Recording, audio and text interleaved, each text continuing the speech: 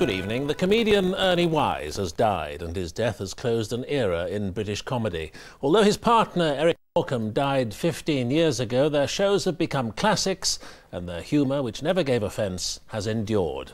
Ernie was 73. He'd had heart surgery in America in January and died this morning in hospital near his Berkshire home. John Andrew has been looking back at his life.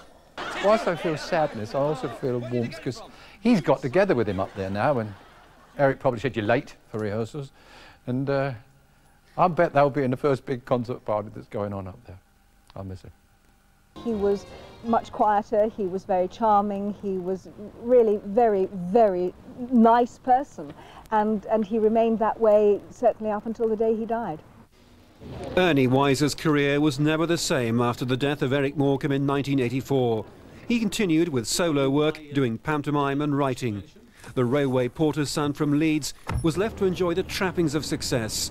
A home on the Thames, another in Florida, looking back on a partnership that entertained millions. Eric was certainly the darling of the nation, but it was Ernie's search for perfection, his wish to extend them as comedians into song and dance and all that type of kind of production material. Ernie Wise, who died today. And just after this news, BBC One will be showing a classic episode of Morecambe and Wise. The weather now on BBC One with Bill Giles. Previewing tonight's Oscars, Jonathan's in Hollywood at 10:20. Now, in a change to the schedule, we're not showing the best of British.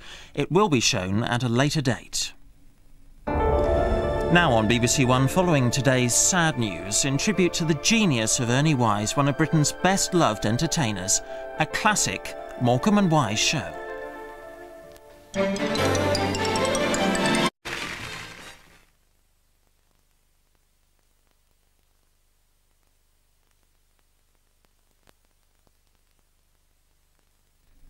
That programme replaced The Best of British, which will now be shown at a later date, here on BBC One. What is going on before our very eyes? What paranormal powers lie beyond the boundaries of our human existence? Electric, sonic, seismic. What hidden phenomena have remained unreported until now?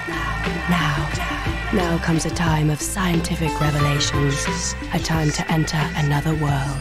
Their world. Supernatural. Tuesday, March 30th on BBC One.